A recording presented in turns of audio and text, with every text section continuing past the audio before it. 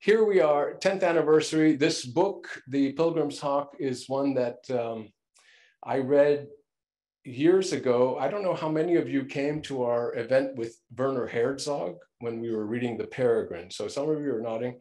That's when I first became aware of the existence of this novel, published by the New York Review of Books Classics, as was The Peregrine by J.A. Baker. And I was enthralled by it when I first read it. I think about 10 years, maybe 7 years later, I was thinking about proposing it for another look. The first person I ran it by was Cynthia Haven, our tireless administrator of Another Look, and very devoted for the last 10 years.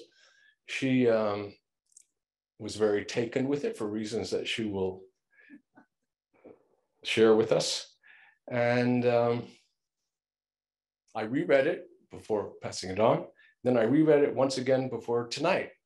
So I've read it at least 3 times. And in each case, it seemed to me like I was reading a very different book, because it is one of those kind of rare novels. The other one that comes to my mind is Lolita, where every time you read it, it's like it's a completely different book that you're reading. The compression, the literary compression, the amount of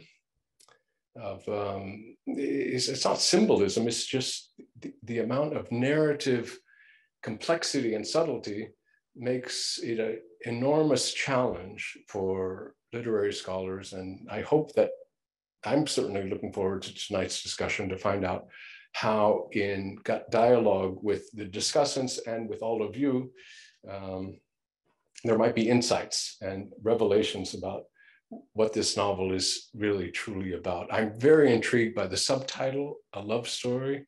I'm trying to figure out what that love story really, and where we have to locate it. So this is, hold tight, we will be discussing that.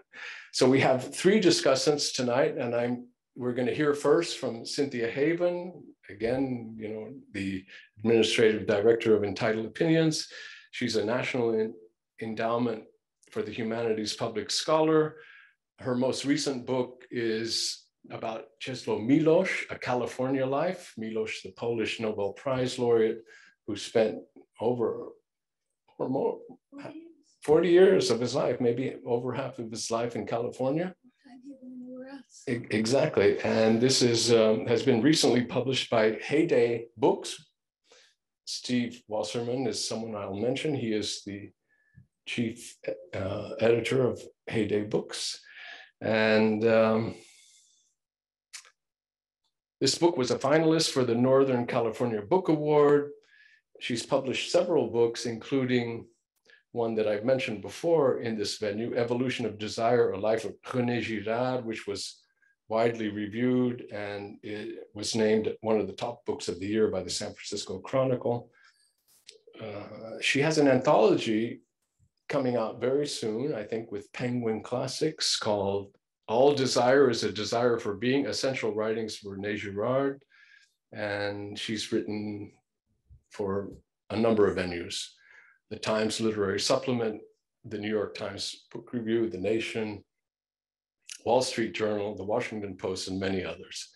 So this is Cynthia Haven, to whom we are all grateful for this 10 years of devotion to another.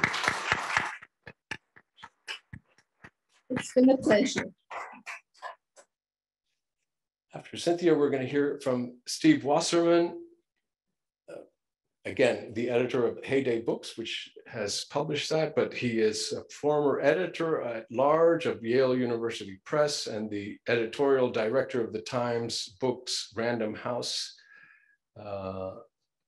sector. He was a founder of the Los Angeles Institute for the Humanities at the University of Southern California.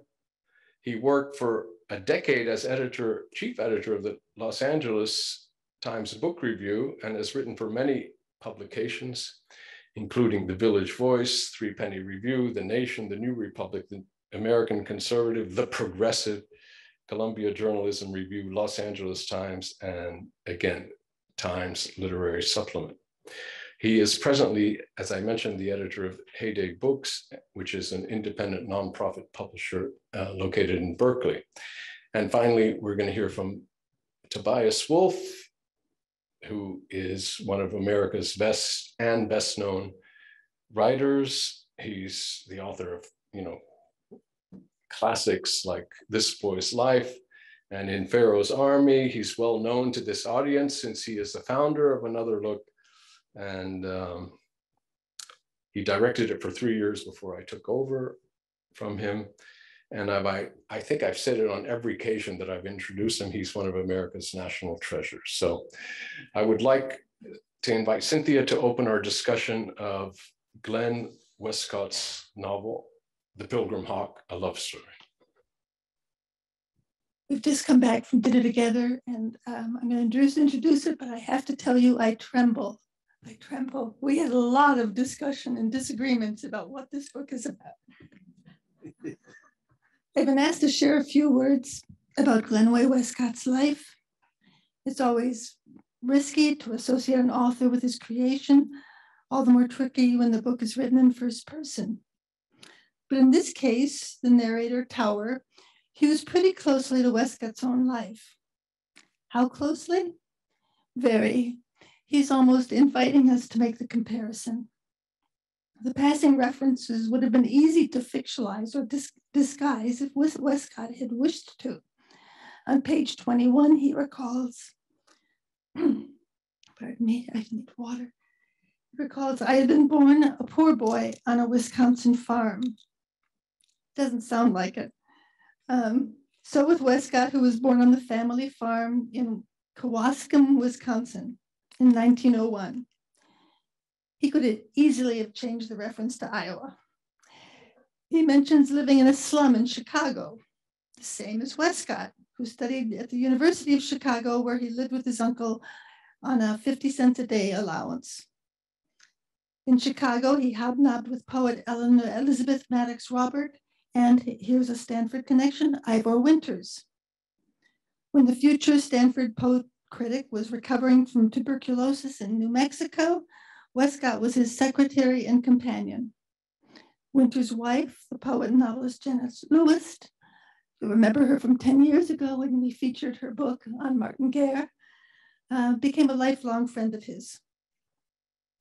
Wallace Stevens read the 19-year-old Wescott's poems and wrote to him.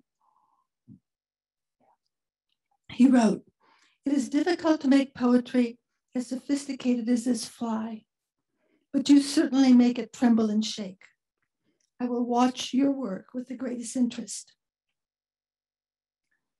That was a lot to live up to, and so it's a recipe for writerly paralysis. He turned to fiction. That's why publisher Edwin Frank said in my interview with him, "The Pilgrim Hawk is clearly enough about frustration in love and as a writer." In Pilgrim Hawk, Tower refers to his own failures as a writer. Quote, "No one warned me that I really did not have talent enough." That's where the fictional Alwyn and the Tower and the real Wescott part company. Somerset Maugham, as you may have heard on the clip, did warn him. He told Wescott he didn't think he had the talent to be anything more than an essay writer, and that was only if he put his back into it. Gertrude Stein weighed in with characteristic brevity. He has a certain syrup, but it does not pour. But there was a reason for his reserve, his withholding, a reason he didn't pour. He was writing as a closeted gay man. In 1940, when this book was published, he didn't have much alternative, at least not in print.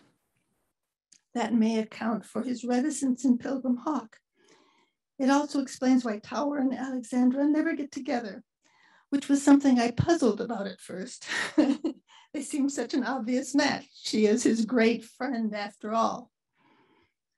Wescott's relationship with publisher Monroe Wheeler started at 18 or 19 years old. They met that young, and the relationship continued till his death in 1987. It was not a secret that the relationship was also shared with a third, the photographer George Platline, for a decade or so. Wescott was a man very much loved, but Alwyn Tower, he's kind of an amiable outsider. Where did the money come from? Barbara Harrison, an heiress to a railroad fortune who lived in Paris, founded a small publishing house with Wescott's companion Monroe Wheeler. And yes, she married Wescott's kid brother, Lloyd, a note that is casually dropped on page 3. Okay. You can't understand. I'm sorry. Is this better? I just want to so close to you. Okay. Is this better? I'm having trouble projecting. Okay. Shall I? Well, that was another case. Can you hear me now?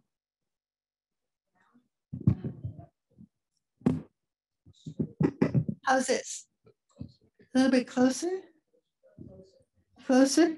Shall I put it in my mouth? It was another case where Wescott's life was duplicated to a T. Harrison's fortune, can you hear me now? Good. About 40 million in today's dollars is presumably where the money came from to support the expatriates. Although the match isn't exact, the narrator equals the author in other ways. Tower is an outsider, a reporter. Quote, even as he spoke, I hoped that I should be able to remember every word, Alwyn says when he's listening to Larry Cullen. Author Wescott wrote way back in 1922, I have come to think of myself as a narrator, that is, someone standing apart from the action. And yet he says passionately, how I hate desire, how I need pleasure, how I adore love, how difficult middle age must be. Michael Cunningham writes in the introduction, Tower sees too much, and in seeing so clearly wants too little. He is the protagonist in the book, yet Robert pointed out to me that the name Tower doesn't appear through halfway through the book.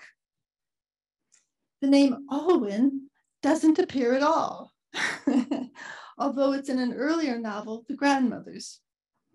An editorial oversight? Perhaps, but a telling one given the narrator's gift for self-erasure. Count the triangles in the book, Madeline, Larry, and Lucy, Jean, Eva, and Rickard, Tower, Alex, and Tower's barely mentioned brother, and Lucy with everyone. Lucy is the only one whose desire is single-minded. This hawk's hunger was like an amorous appetite, says Tower. The subtitle is a love story. There seems to be much talk about love, but despite the triangles of sex, attraction, and jealousy, there's little real tenderness or affection anywhere. There's lots of jousting and manipulation and using third parties to generate romantic interest. And that is where I put on my hat as René Girard's biographer. Though Wescott penned his novel 2 decades before Girard's landmark Deceit, Desire in the novel, about the nature of our wanting and our desire.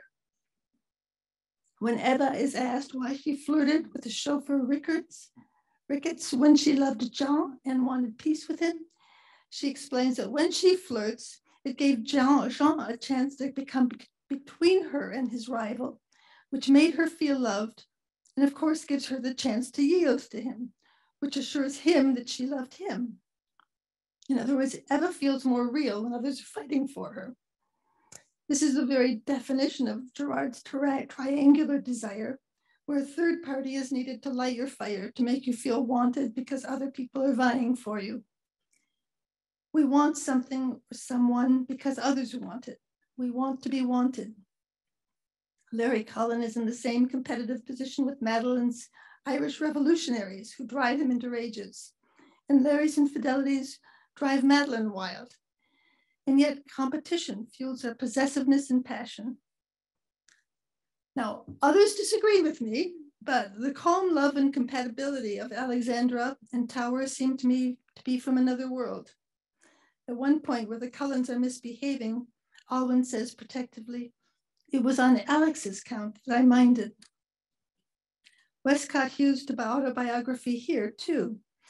I wonder if Alex's prototype may be the real life millionairess, Barbara Harrison Wescott, his sister-in-law, or perhaps a composite. I found an interesting footnote to his Wescott's love life. As a young man, Wescott wrote a poem called The Chaste Lovers, apparently referring to a platonic relationship or engagement he had from 1918 to 1921 in Chicago. He said, I must have written 50 poems to her in daily letters over a long period of time.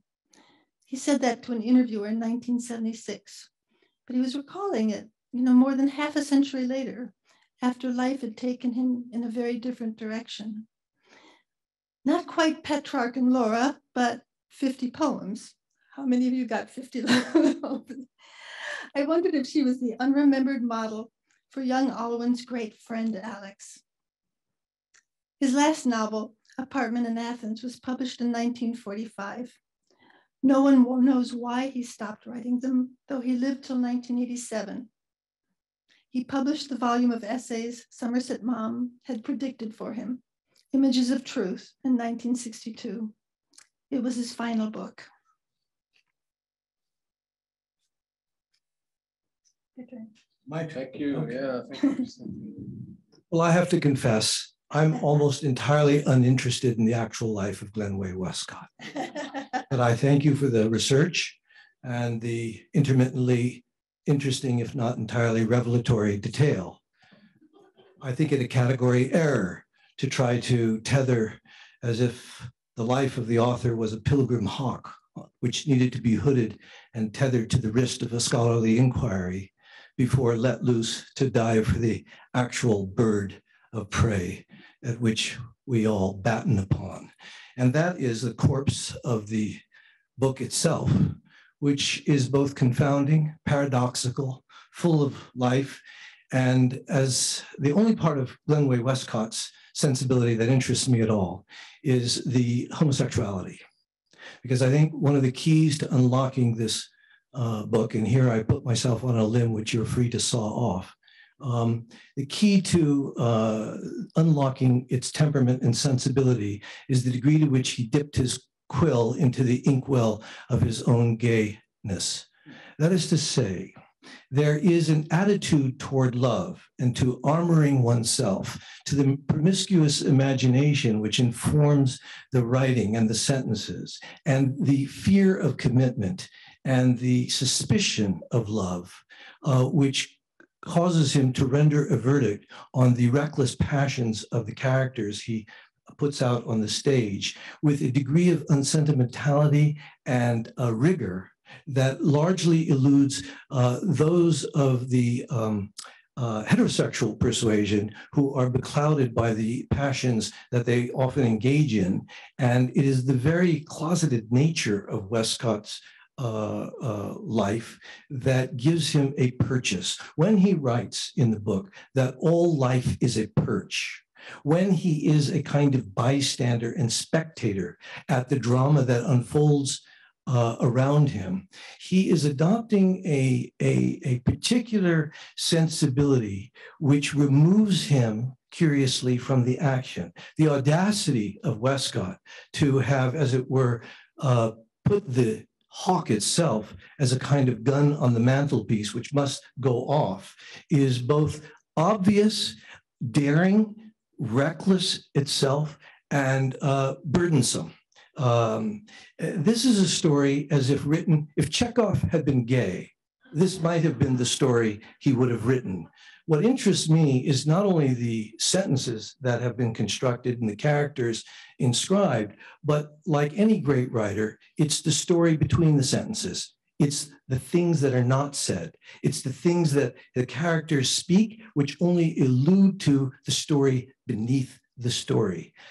The audacity of Wescott to declare almost aphoristically from time to time, with great Olympian certainty, wonderful judgments that are rooted in a kind of unearned presumption, is quite breathtaking. I mean, he writes at one point, love itself is an exaggeration and very likely to lead to others. What exactly does he mean by that? He dismisses, he says, sometimes I am as sensitive as a woman to others' temper or temperament, and it is a kind of sensitivity which may turn almost by chance for them or against them. There is a kind of sadism that runs throughout the text.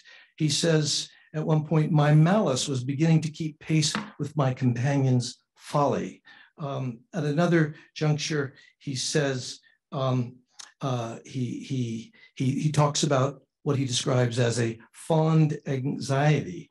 And finally, he refers to an interesting verdict, which he says, I reminded myself that on the whole, throughout life as a whole, the appetites which do not arise until we have resolved to eat, which we cannot comprehend until we have eaten, are the noblest: marital, aesthetic, religious. We have in the confines of barely a little over 100 pages, an entire philosophy, entire sensibility in which the figures are moved about. Notions, rationales, conceits are ascribed to them, but rarely actually justified, except mostly in the presumptive mind of the narrator, who is himself finally, and this is the best hat trick of all, exemplary, I would say, to conclude, but maybe I was wrong about it all.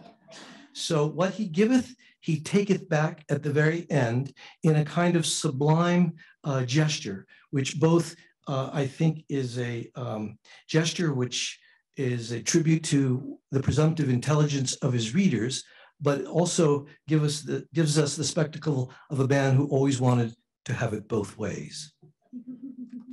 Thank you. Thank you.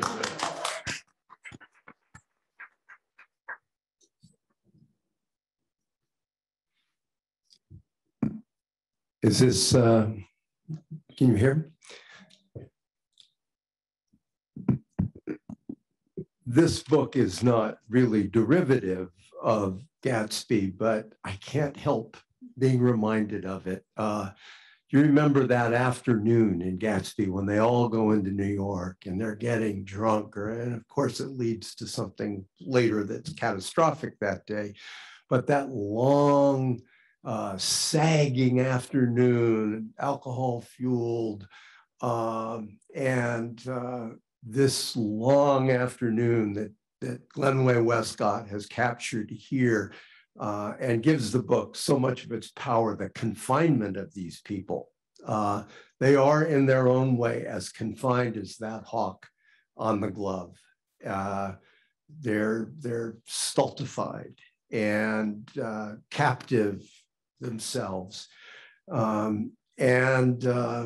That comparison even reaches a little farther for me. Cullen was reminding me of somebody as I was reading this. And I thought Tom Buchanan, he has that same bullish physique, the kind of bullying, assertive manner, the uncertainty about the, let's say, the inequality of affection between him and his wife.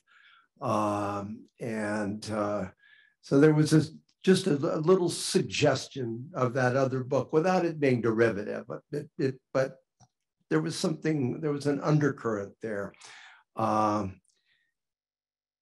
love the way he has managed to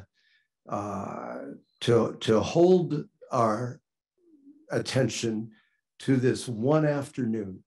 There are suggestions of the life in other time, in other places, but I think a lot of the power of this novel comes from all the things he's given up, all the explanations, all the other kinds of background that he might have supplied them with, incident. His gaze is so tightly focused on these people at this moment. And even in just the second paragraph, he gives such a picture of a certain kind of life, or in the first paragraph, rather. They were on their way. The Cullens were Irish, but it was in France that I met them and was able to form an impression of their love and their trouble. They were on their way to a property they had rented in Hungary. So right away, in the first sentence, there we have, three different places where these people live. And right away, then we get this vivid sense of these restless, unrooted people. one of the ways in which Wescott keeps keeps us alert to this progressing afternoon is by this bird, the physical actuality of this bird. The people can become a little dull. The bird is never dull. And the constant negotiations of relationships around the bird. And it has this presence, and it's an animal, savage, predatory presence in the novel, a kind of, I'm thinking of that Rilke poem, what is it, the Panther, or in one translation, some mighty will stands paralytically, and that's that bird on the wrist, this compressed power. And throughout this novel, as others have noticed, everybody's looking out at something, and looking out the window, seeing Cullen cut the tether, looking out at Jean and Ava. There's people are walking the way, that rather unkind way, an unkindness that he acknowledges, that Tower observes Cullen getting progressively drunk and helping Cullen along in that way. It reminded me of actually a line in a book about another hawk, the Goshawk by T.H. White, a nonfiction book in which he describes taming a falcon. And he says of his falcon, he said, "It is the prerogative of the predator to regard."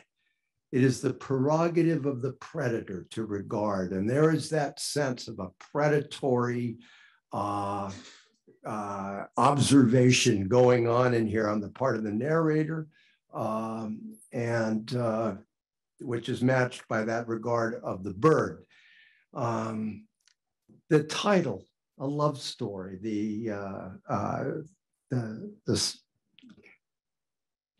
it is asking us, what is this love that it's the story of? It is a very qualified kind of love that emerges from this. It seems to take the form of power, of a will toward power over someone else, as in Cullen's case, for example, over his wife, whereas, of course, we see that his wife has power over him. And Tower seizes it by his act of almost predatory observation and his confession that he is cartooning what he sees, that he is turning it into some kind of a caricature, making his own meaning out of it, but owning it, mastering it, manning it, if you will, in that way, that experience.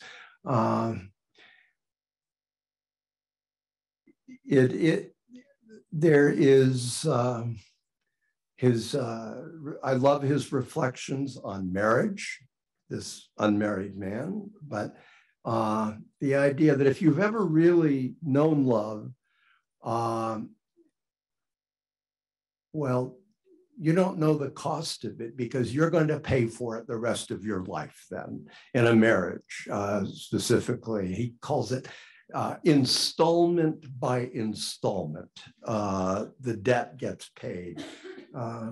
So the treatment of love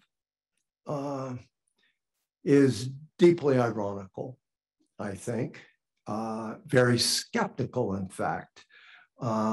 One might even ask if what he really, whether he really thinks people can love, the way he asks whether people can really be free. There's a whole conversation about freedom, and I think that it's related to his meditations on love. Are we really capable of freedom? Do we even really want it? And I think that is something that we can talk about in relation to this title and the question of love that is, put before us in this novel. That's great.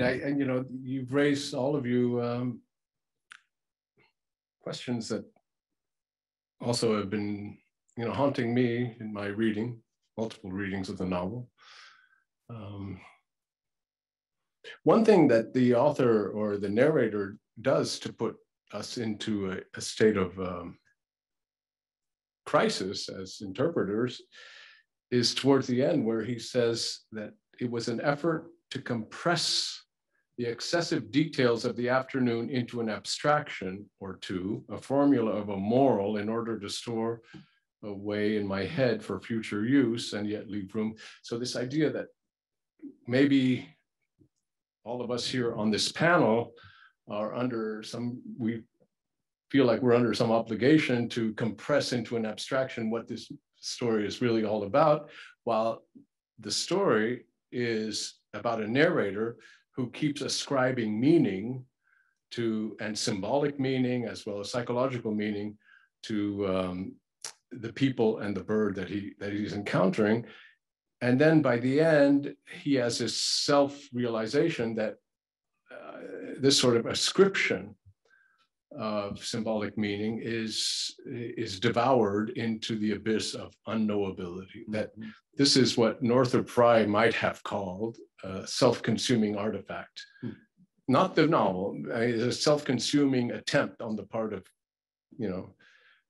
Alwyn to make sense of that afternoon.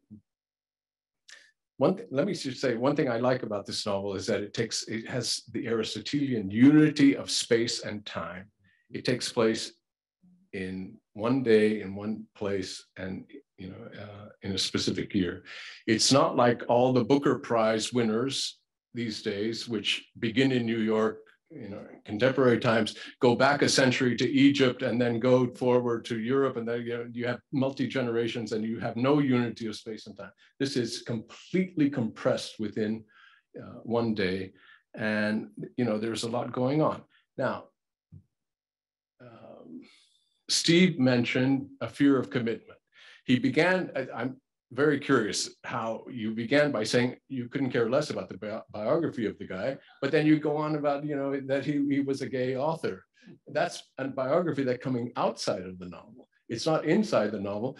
Yeah, we can detect traces of a homosexual sensibility if you want, but we're getting that from the biography of it.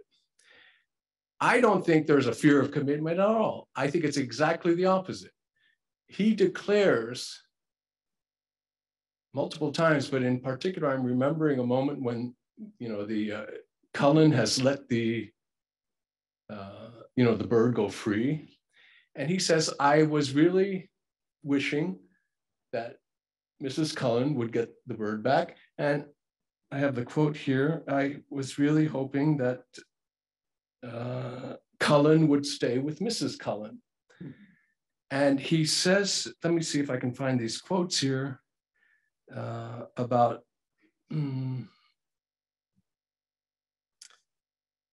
perhaps I do not believe in liberty, or I regard it as only episodic in life. When love itself is at stake, love of liberty as a rule is only fear of captivity. Now, if we're going to refer to the biography of Wescott, we're talking about a gay man decades before gay marriage was a possibility. And therefore, he is looking at an institution that exists for heterosexual couples, but not for gay couples.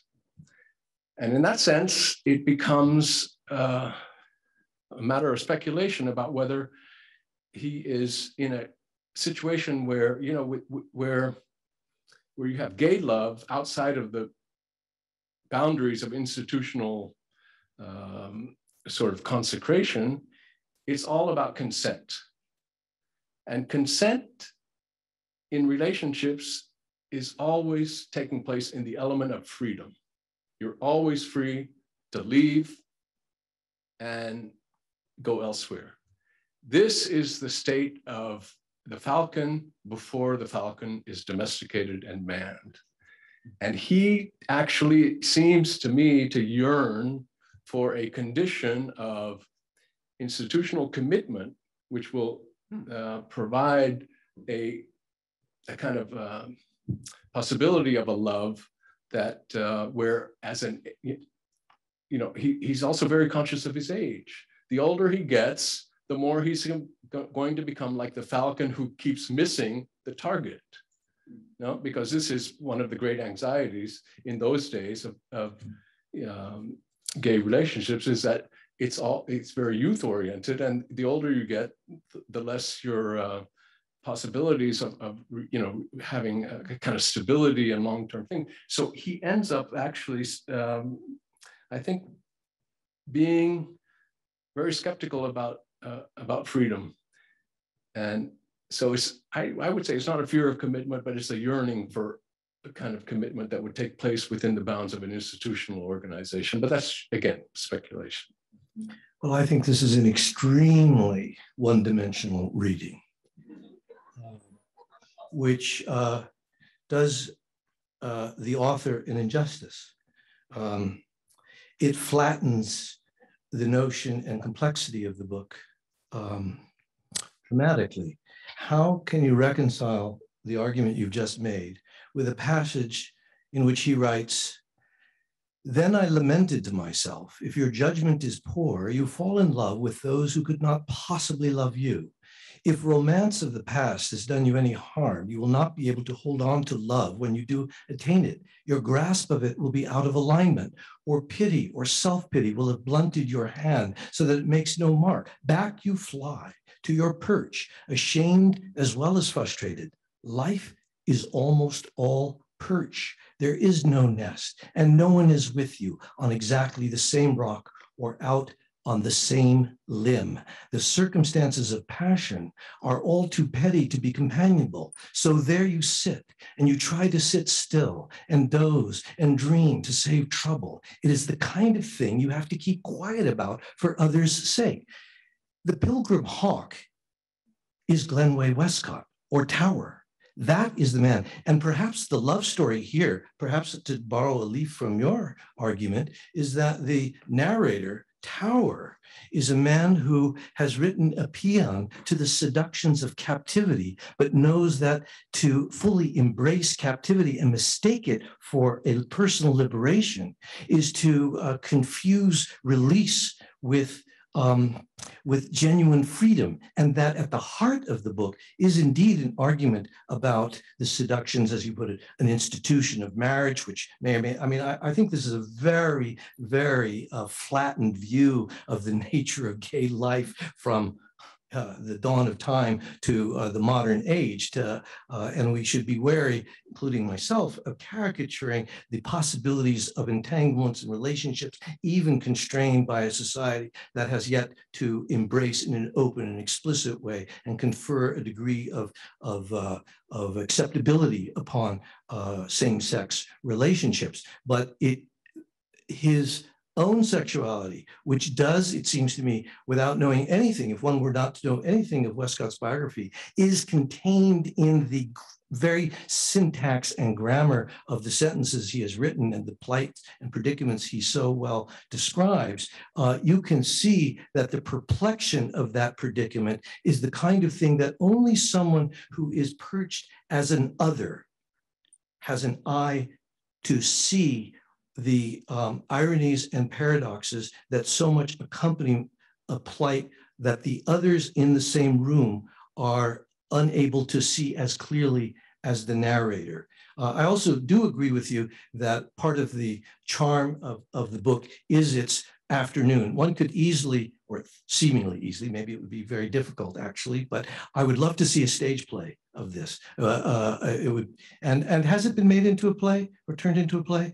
But one could easily imagine taking place over the course of an afternoon. And in that sense, I think there is some real similarity, not only to the Gatsby story, but also to some of the work of Oscar Wilde in the sense of both the compression, the elegance, and the time frame in which the characters move. I've read this book twice. Should we get her a mic? Not see the element of the gay situation. I mean, so I'm listening to you, and I understand. Sorry, I just. Oh, thank you. Okay. I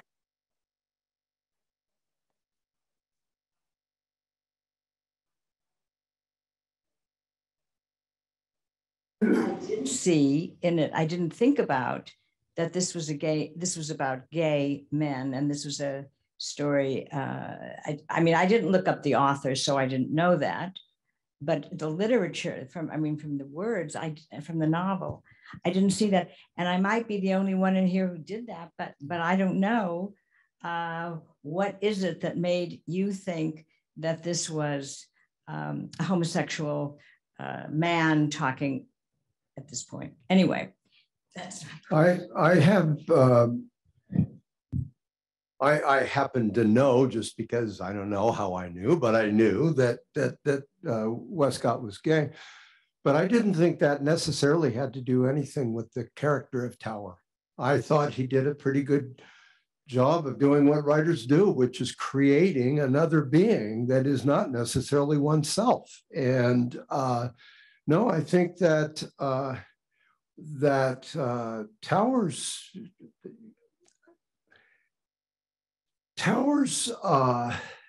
dilemma here is that he has already despaired of love before all this even starts. He has, as it were, seen through it, seen to his own satisfaction, its futility, mostly the cost that it exacts.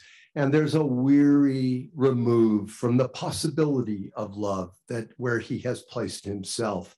And that enables a particular quality of observation that he has, the regard of the predator, if you will, because he's going to make use of all this, being a novelist. But there is, yes, the love story. That's why it seems so deeply ironic to me, is that that this kind of love that he sees playing out around him is something that he wants no part of anymore.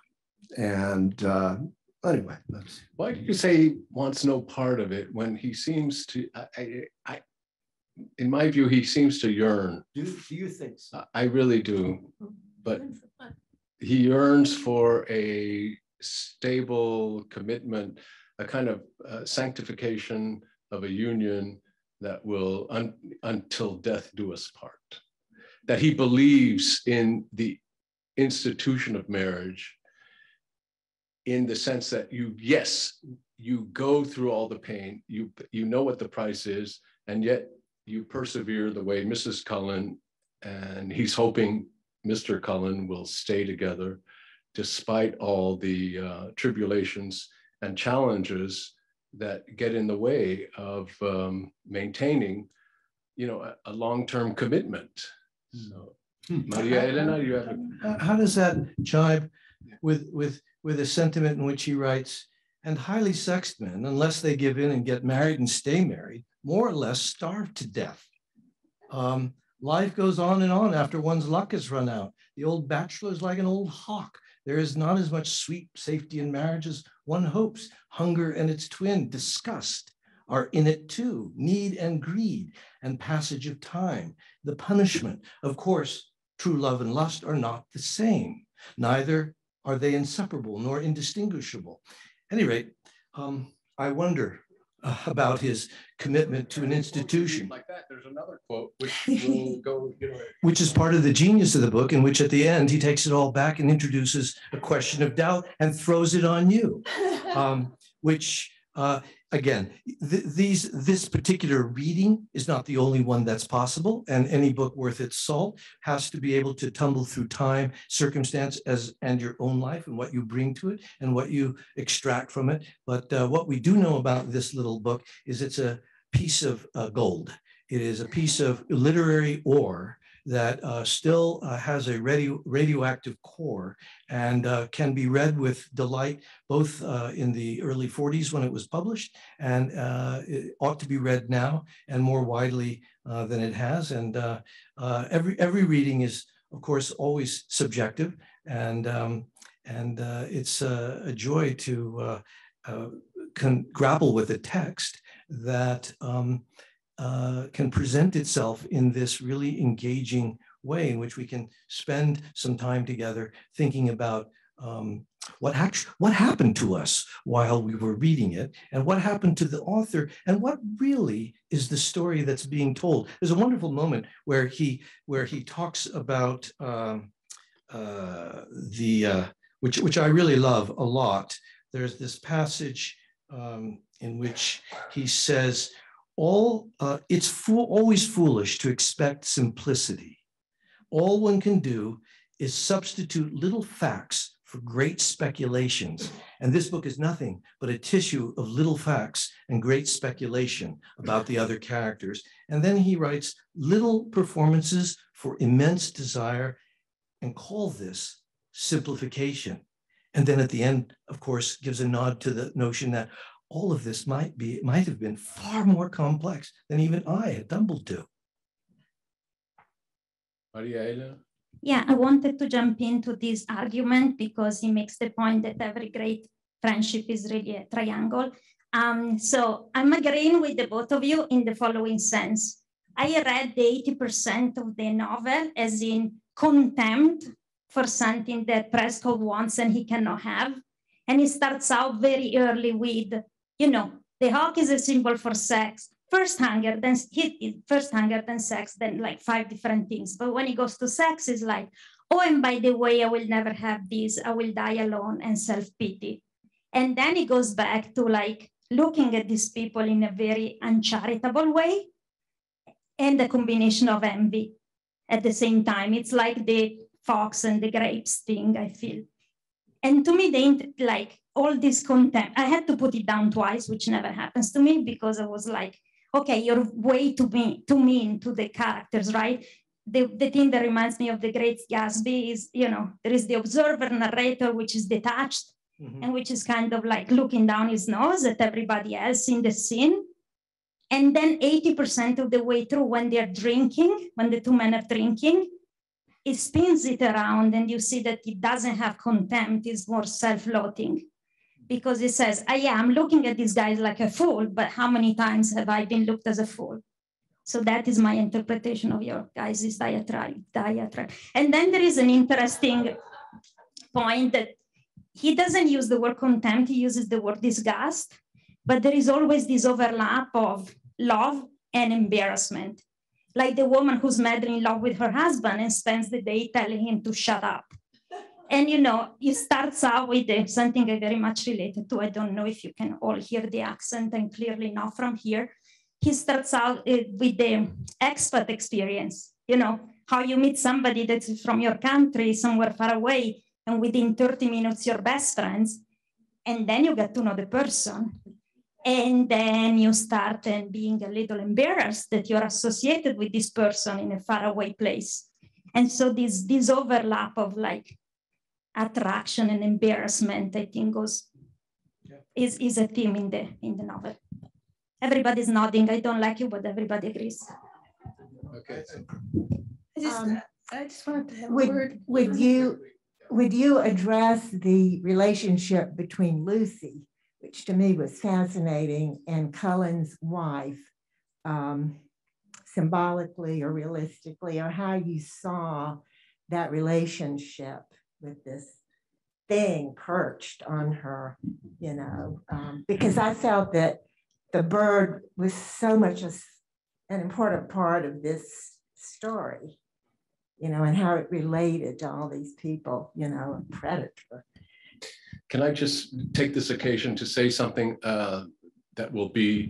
that's coming from a falconer and an ornithologist, Hans Peter, who with whom I was in a long communication when we were reading The Peregrine for the Werner Herzog event.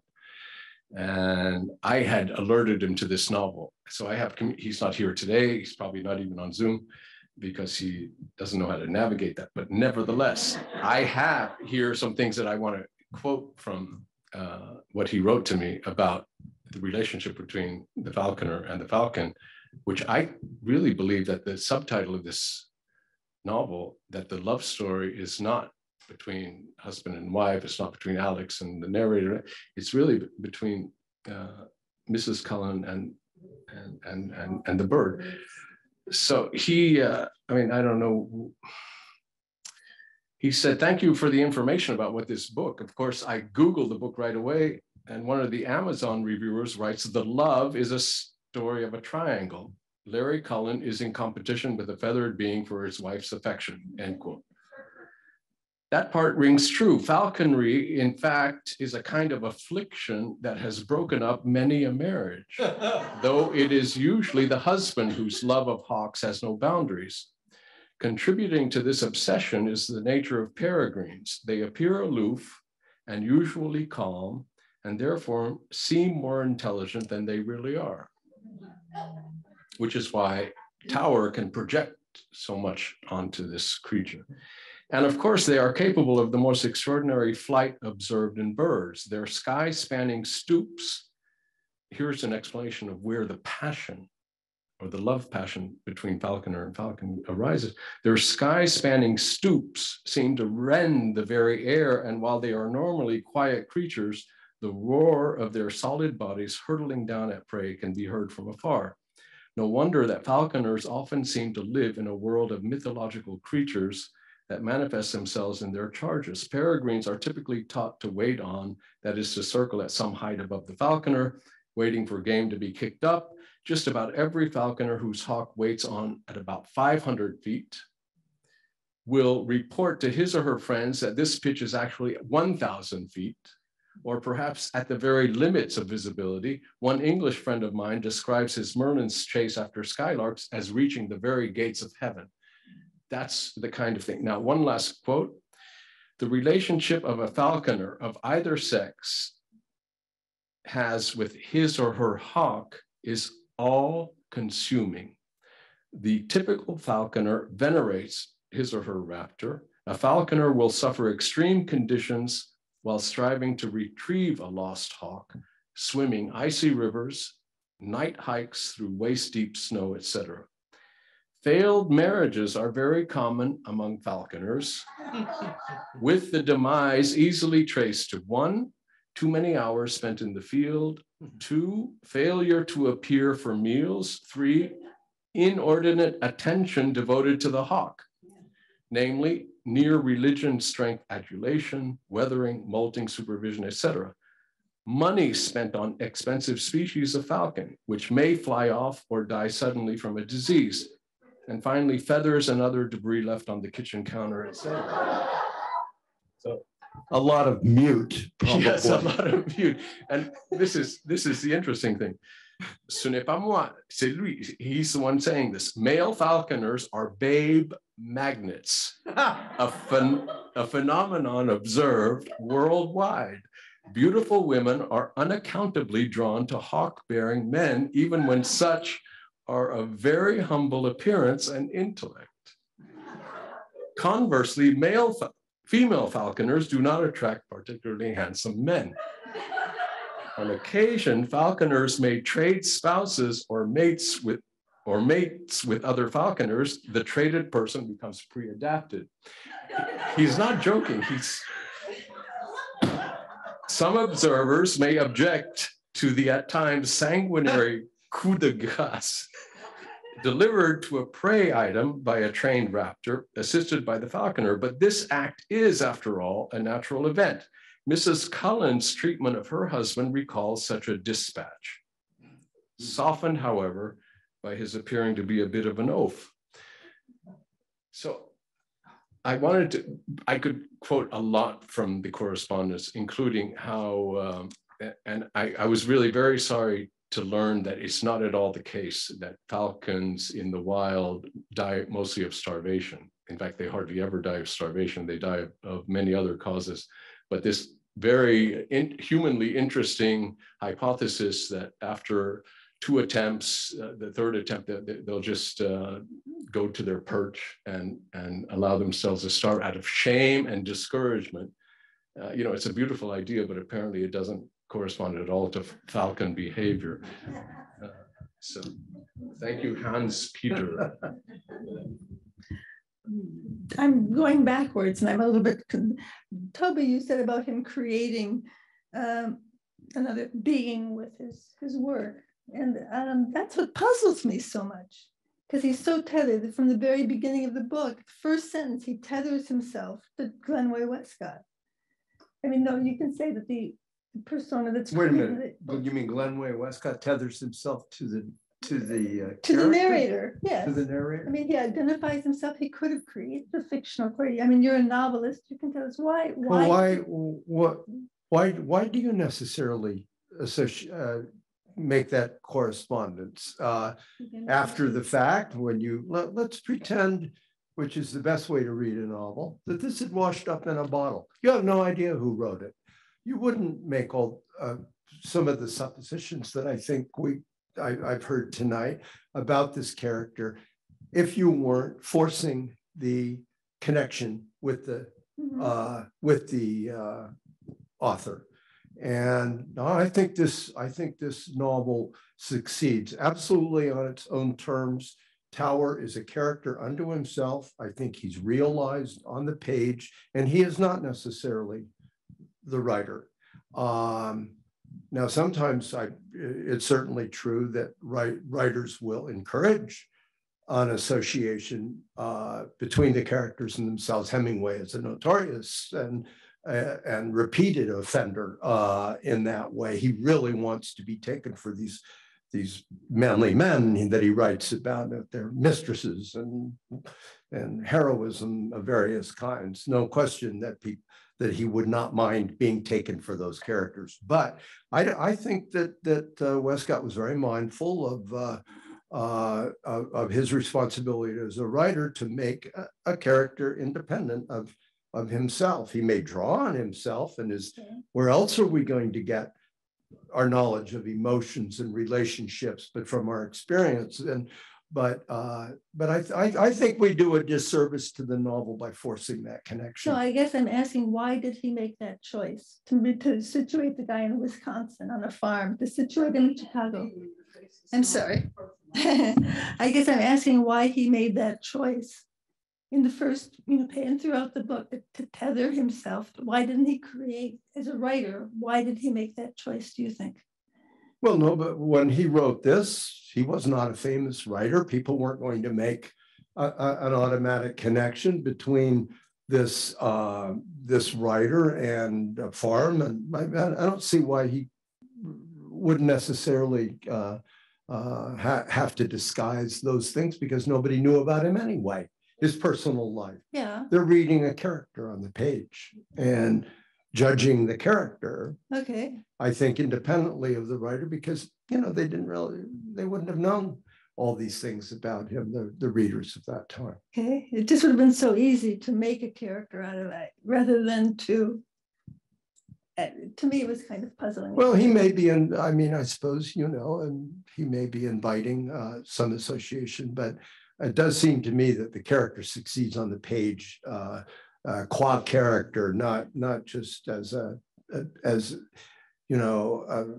extension of the writer. It's an interesting thing to do, and I kept looking for the reason why he was doing it. Why he would do it, yeah. Cynthia is a biographer. You have to keep that in mind. Right. No. He could have made other choices. Yes, he could have. Sorry, I want to come back to the question of the subtitle, The Love Story. I think it's I also kind of was thinking that it was about Mrs. Cullen's love for the hawk, But it's a very strange love situation in that the hawk is just a kind of a slave. I mean, the hawk has never had any choice in the matter and isn't choosing to be with Mrs. Cullen. She's just stuck there. And that seems like a very negative commentary on love, if that's the love story. But that's where the Hans Peter quotes are very interesting, because if falconers can sacrifice their marriages out of this excessive love for their own raptors, that even though it's not reciprocal, it means that at least in a one-way sense, that passion is very powerful. That passion is? The passion is very powerful. I don't understand. I've never, manned a falcon, but I have to take it. There must be some very strong, Yes, like the devotion an ancient Roman had to his slave, and the peons written to the love allegedly born toward the master by the slave. This is a very, very twisted notion. He quotes Buffon as saying, rather famously, only the individual hawk is a slave, the species is free. And Alexander Henry has a riposte which is quite wonderful. Oh dear, it's the opposite of human beings. We are slaves in the mass, aren't we? Only one man can hope to free himself, one at a time, then another and another. But what a peculiar kind of love is it that has Mrs. Cullen fall so enraptured, let us say, with the hawk on her arm as against the husband at her side, because the hawk seemingly returns the love with a devotion that an actual human counterpart cannot hope to have, because she keeps the hawk hungry. She keeps the hawk hooded. She keeps the hawk tethered. Of course, the husband begins to suspect that the genuine passion in this relationship is with a mammal, not himself. And so he harbors murder in his heart, and he wants to kill that fucking bird, and perhaps Mrs. Cullen at the same moment. And this tower begins to tumble when the hood is taken off, and he catches the bird's eye, and he recognizes in the bird's indifferent eye a reflection of his own indifference. There's very powerful stuff here, and very. But if just to speak as a lowly reader, if this be love, keep it away from me. Steve and I are always on opposite sides of this issue. So let me just. Well, there would be no panel without a faux drama of some kind. So we push the envelope. But the notion of slavishness, I think, is belied by the fact that Lucy can fly away. And in fact, the anxiety when she is set free is Mrs. Cullen's anxiety is, does Lucy love me enough? Or is she committed enough to me to come back? She has complete doubts about that. So the idea is that the falcon can actually escape at any moment.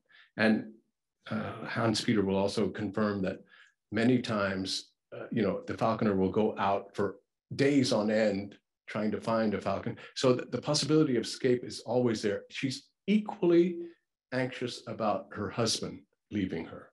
She says that time and again at the end to her friend Alex, oh, I really hope he doesn't leave me.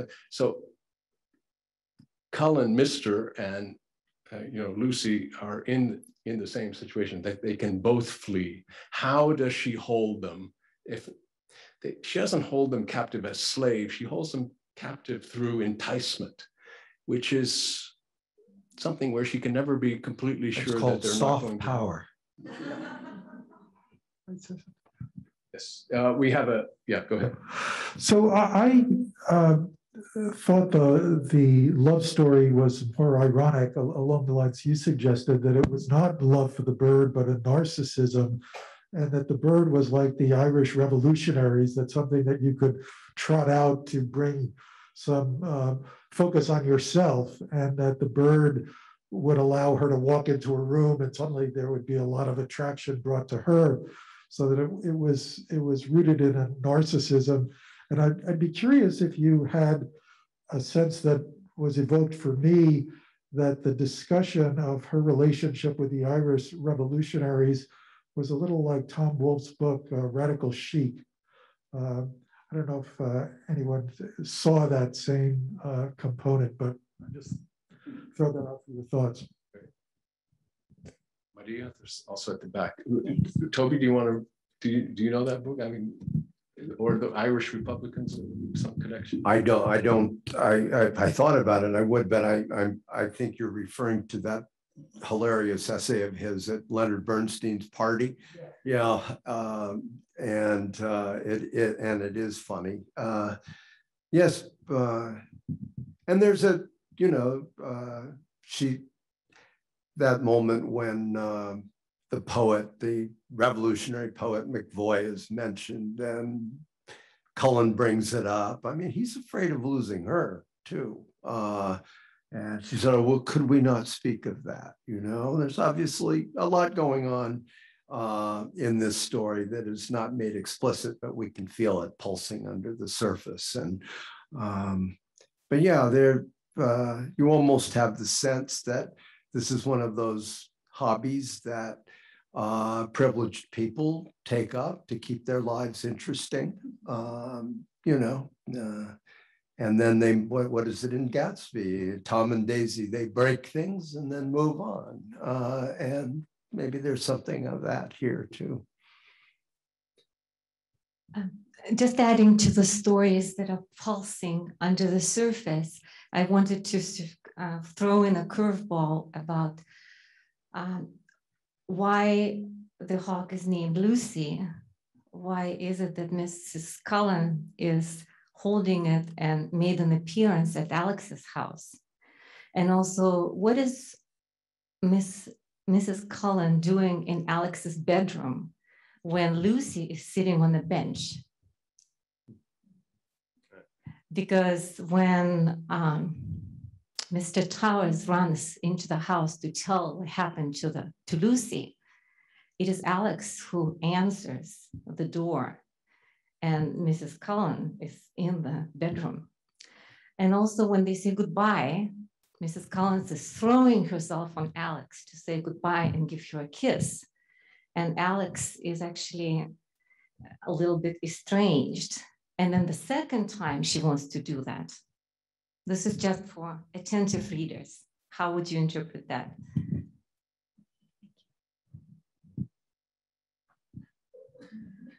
Yeah, you know, you're right. There's a pocket of silence there, and I know that in the interview that you did with Edwin Frank, he spoke about Alex's ambisexual nature, and I didn't understand why on what evidence he was basing this claim, but you could have a moment of supposition that maybe something is taking place in that bedroom. But on the other hand, we'll never know, because, you know, female intimacy doesn't necessarily mean ambisexualism. So Yeah. That's right. We do have hello Yes. A question on the chat, if I can please share that with you. So, or I guess a comment. So Brigitte is sharing with us, I spent an extraordinary day in 1982 or so with Glenway in New York City when I was interviewing him about Janice Lewis Winters. He spent most of the time we had about 6 hours trying to convince me that what I really wanted to do was write a biography of Glenway Wescott. He was charming and told me many stories about his relationship with Ivor Winters and Janet. The day ended at the New York City Ballet with Glenway sharing a great many gossipy stories about all the people he knew there. I'm sorry not to be here tonight, but it was happy to be here on Zoom. Thank you very much. Not much of a question actually in the end, but who is that? What's the name? Brigitte Carnachan. Oh yeah, sure. And in fact, could I ask Robert Edgar if we can save the Q&A, the questions, even though we might not be able to get to them all? Great, thank you. And I'm just going to take this opportunity to tell the people in the ether that they can share their questions on chat if they would like to participate in the Q&A. Were there other questions I'm missing from the back here?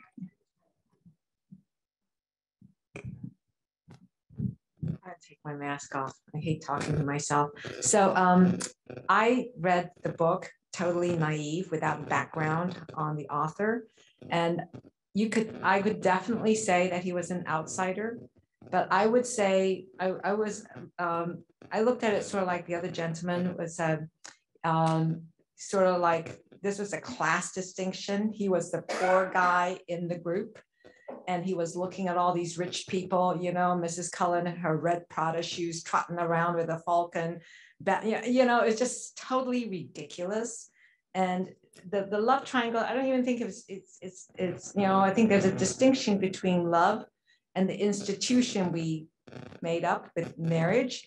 And Mrs. Cullen was a poor person. She married a rich man, and there's this constant game. You know, they were hunters, and this hunting theme goes throughout the entire book with the falcon and the dead pigeons and decoys and this and that. And it all just seems like somebody else was meant, oh, maybe now Dr. Wolff was saying that is, you know, what rich people do to make themselves feel like they have a pursuit. And he's like, yeah, I have to work for a job. These guys are kind of crazy. So I don't know, maybe somebody else felt that way. Well, there's one thing that my wife, Catherine, pointed out to me when she was reading the book that I had missed in reading it. And that is the way this marriage is shown in the novel. It would seem that Mrs. Cullen is dependent, that she was poor, he was rich. She depends on him for her shopping trips to Paris and London. In fact, there's a sentence in there where it says she had money of her own. That complicates the picture, doesn't it? And it's a question why these two facts should both be in this description of the characters and how to reconcile those. It does change the shading of that character and that relationship to think that she actually has means to be independent.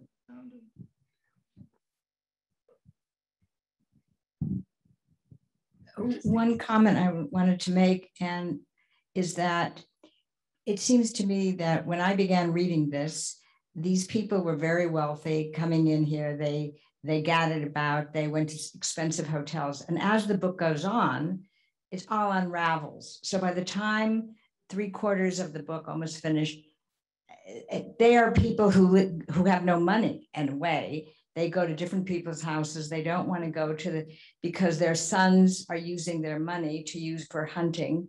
And it's almost as though they're not who they seem at all from the beginning of the book.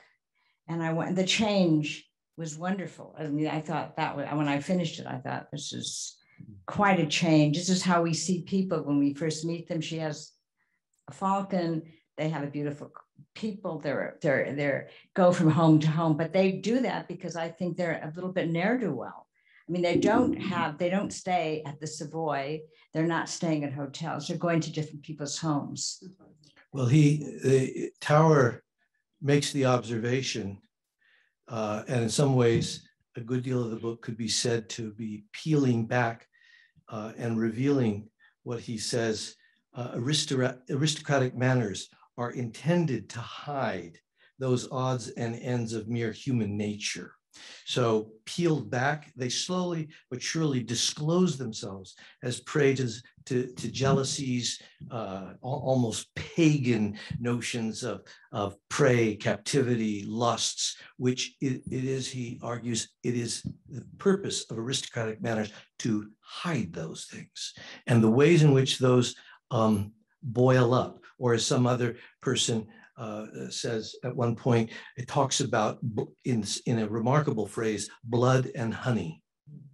Okay, so what's for me, one of the things that's very compelling about the novel is that blood leaches through the sentences, describing ostensibly this sort of, this afternoon of conviviality, a few drinks, of friendship, of introducing people. They're going to have a meal, and this oddity of the Hawk. I can't resist but sharing with you. I once had, I wouldn't say a similar experience here, but many years ago, when I was the editor of the LA Times Book Review, I was great friends with Kathleen Tynan.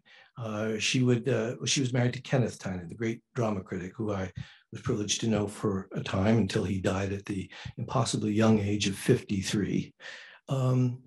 And then she was also great friends with the director, Tony Richardson, who you may remember as being the director of The Loved One and many other movies. And he had been married to Vanessa Redgrave and ultimately shed that marriage and came out as a gay man.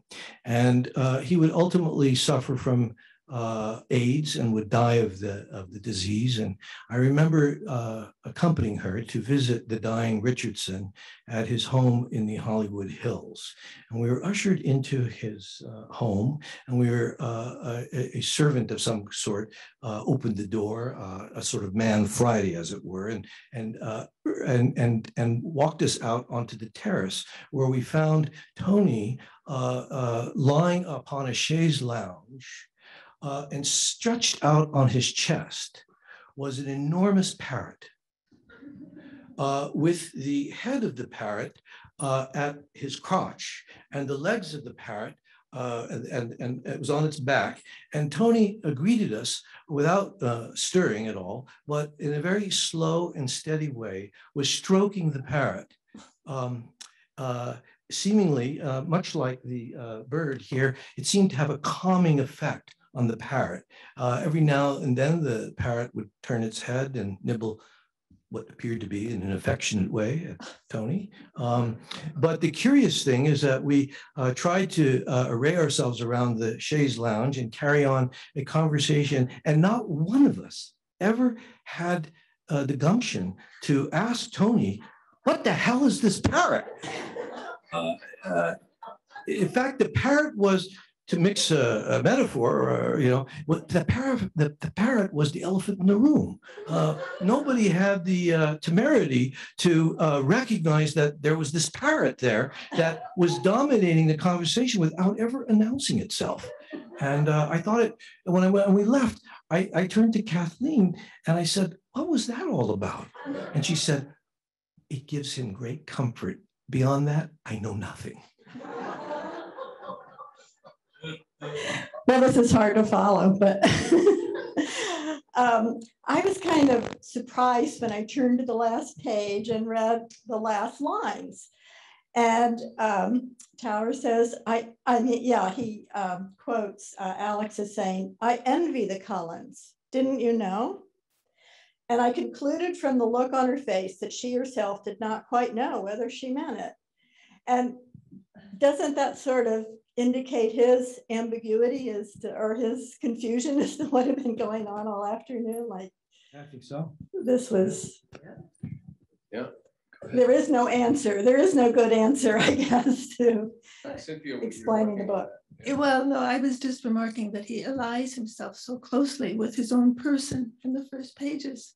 And then the book ends with, you're no novelist, she said, but this is the book he's going to write.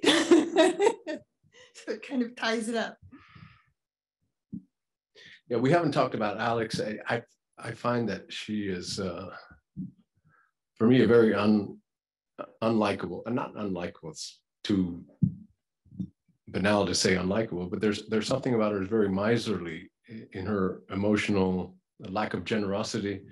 She is not giving, she's referred to as being passive, emotionally passive, and it seems that she and the narrator share a certain icy detachment from others, and that they are, you use that word predatory in relation to Tower, and she's not predatory in the same way, but as soon as something threatens to affect her emotionally, she withdraws. And so this, there's something not quite there in her character that that's I think the most generous way to read her in the novel, because to see her as somehow deliberately withdrawing and everything. I think she's rather a cipher in the novel. She's the least realized character in the novel. Right. She's left a little too blank for me. And that's why this last concluding sentence about did she mean it or she didn't mean it, it's almost like, is there a self there to mean something or not meaning? Maybe with what materials could we get given to us in this novel, could we even make a conjecture about that? Yeah. Well, you say she's not giving, but she's putting up with all these hangers on. I mean, all these freeloaders are at her house. One of the things that, I don't want to lay too much history on this novel, but it was written in the late 30s and published in 1940. And there is, it's funny how reticent he is about what is going on in the time he's writing the novel, but he has a sentence in there about these fields that are now owned by the foreigners, and clearly referring to the German occupation, which was consummated in 1940, and also the rather dismissive tone in which they talk about their neighbor in Ireland, Lord Bild, the Jew, as they call him, and they don't like their sons associating with him and hunting with him. There's rumblings in this novel of a situation not yet there in 1929, but you feel its possibilities. Right, and even in 1940, it hadn't been completely realized as the horror that it was to become in a few years, but the presence is there. In the same way that we have this minor character Bidou, who was the minister who owns, or he doesn't own, I think he's allowed to live in the chateau adjacent to the property, because he was a minister in the interwar period, and he was very pro-democratic. He admires Alex because she's American. He thinks that he had promoted democratic values in France. And yet there's a suggestion that he is also a predator of sorts, because his wife tells Alex, listen, you don't accept his invitations to dinner because he has something about he has these impossible desires. And I don't know, it's all very, as you say, everything has pockets of suggestion without ever becoming explicit. And that's why you can read this so many times and wonder what is being left out of the explicit statement. When in thinking though about all that's left out, what is there is so palpably there. Yeah. It is, it's everything is so present that is there. For example, when Tower is, I think, helping Cullen get drunk, not minding getting him drunk. He's making these drinks in the shaker. With vodka, Alexander. Free Bolshevik vodka. That's right, people. Free Bolshevik vodka. Free Bolshevik vodka. But just the description of the marks that his fingers leave on the frost of the metal shaker. It's so detailed that way. He really he puts you there. You're in the room with these people and sense their changing moods, like the weather, and that's one of the things that is so hard to do as a writer, and yet as readers, that's what we enter that world and we are unaware of what it took to make it, and it's details like that, I think. So in some ways, it's sort of marvelous to read this book as an invitation if you were an aspiring writer. So take a scene, a seemingly ordinary scene from your life. A couple, maybe of your acquaintance, maybe you don't know them, they drop in on you for an afternoon. And what do you make of that afternoon? What really went on in there? And then make it up and then try to render it with this kind of detail.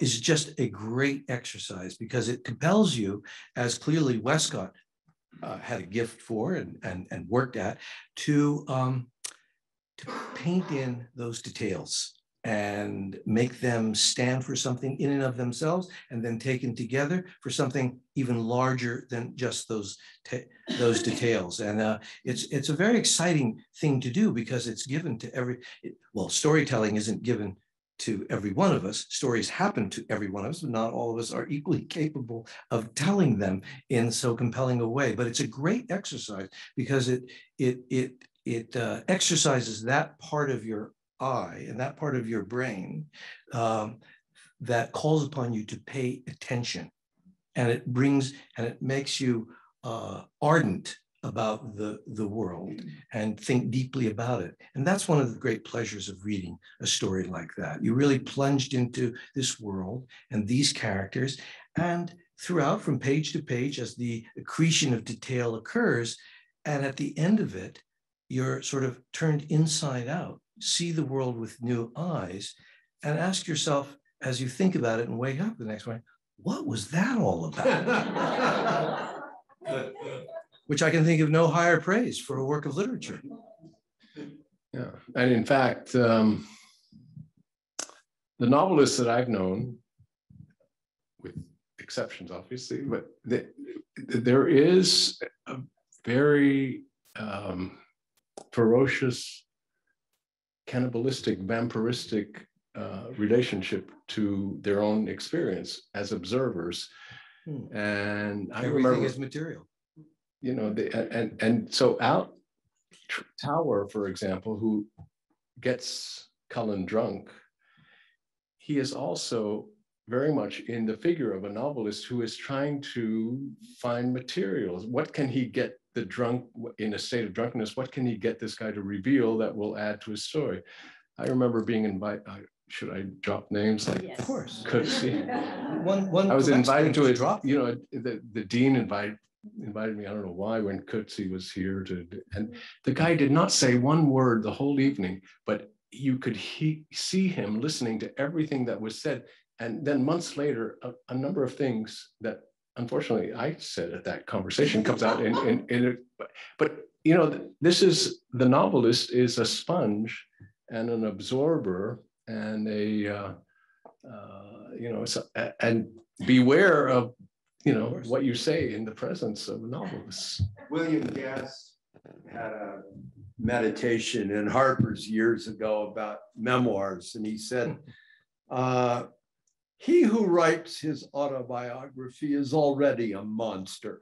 And that can in some ways apply to novelists as well. No question, just ask their relatives. Yeah. Who was it who said first the caretakers and then the biographers come after the death of the person? Do we have one more question? Yeah, okay. I got it here. You get the last word. Oh, wow. Okay. So, well, I'm interested in your reaction to the following. When essentially Mrs. Cullen is unmasked, if you will, that is when she takes off her high heels and chases after the falcon, and there's a wonderful description of what she was like running and her hips and all that change. And then a little bit at the end also when she comes back in and with the gun and throws it away. You know, it's like there's a whole nother person down there that we have not found out anything about until that moment. Anyway, I was very struck by that. I'm just interested in your reaction to that unmasking, if you will. Yeah. My feeling, I don't know, do you agree that Tower kind of admires her in that moment when she's without her heels and she has a toughness and a kind of authenticity. Right. Absolutely. She sheds her artificial accoutrements and ornamentations. Exactly. Yeah. And it breaks that tendency, which he sees in himself, to cartoon people, yeah. to make abstractions convenient, packaged abstractions of them. She breaks out of that at that moment. Yeah, that's what's so great about, I think, the novel, as I think we all agree that there's it's not the self-consuming art of it, but he sets up all these cartoons and then he's the one to unmask them. The same way she takes off her heels, and she reveals herself to be a rather tough. That's a great moment. I'm glad you remember to mention that. That's, just a quick aside. You mentioned this was like a play earlier, or you asked if it had been turned into a play.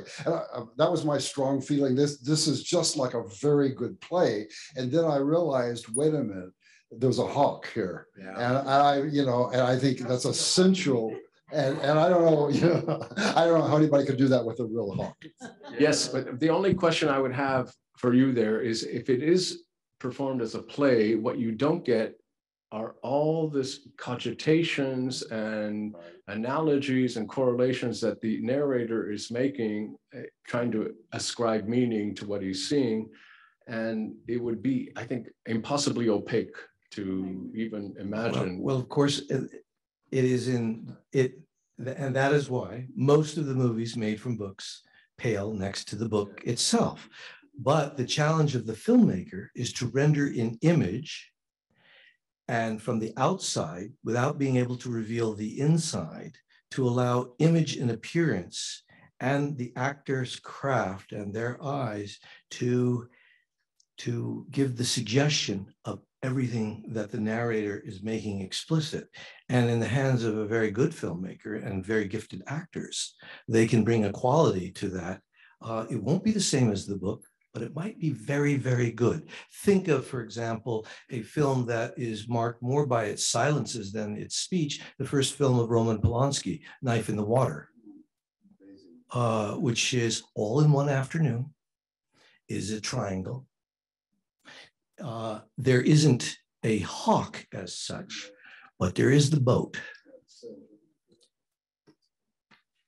Well, thank you all for coming. We've gone over time, which is a good sign.